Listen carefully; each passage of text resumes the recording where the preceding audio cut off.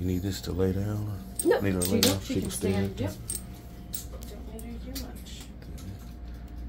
And that's going to show us.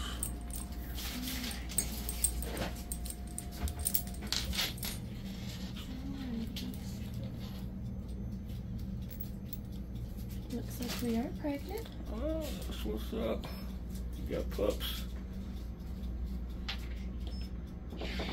So at least two, 1, 2 right there. Definitely more than 2 though. I can kind of see it. There's a third one right there. I cannot tell what you're looking at, but So I right see here, some stuff though. yeah. So right here, so that's the sack, and then that's puppy right there. Okay. Perfect.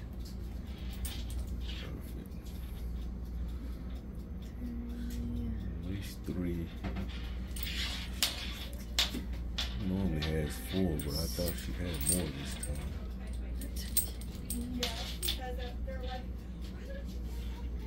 I think that's the same one.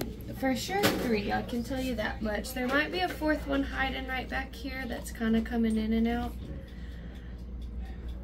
Ultrasound obviously though is very subjective, so yeah, but at least 3. She is pregnant though. Yes, definitely pregnant. So depending on how you go through with like, the birthing process, all of that, if you allow her to naturally whelp, we would of course recommend coming back at day 55, day 50 to 55 to do an x-ray, a follow-up x-ray at that, and then we can get you a count because ultrasound is subjective. Because she could be showing 3 puppies on ultrasound today, but then you come back around day 50 to 55 and she has 8. So 55, we can see the X-ray because it's got bones. Yeah, the bones are calcified at that point, so that way we are able to get proper counts of the heads, the skulls, etc., all of those good things. So we would never give you like an accurate number based off of X-ray or ultrasound. I'm sorry, yeah, because it's way too subjective. Yep. All right.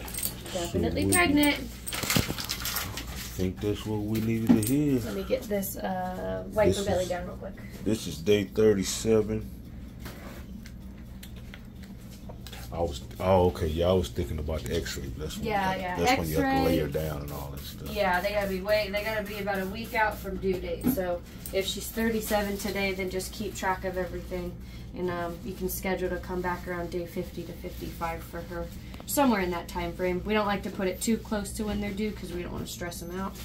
But day 50, anytime between those, that kind of week, that 5-day range.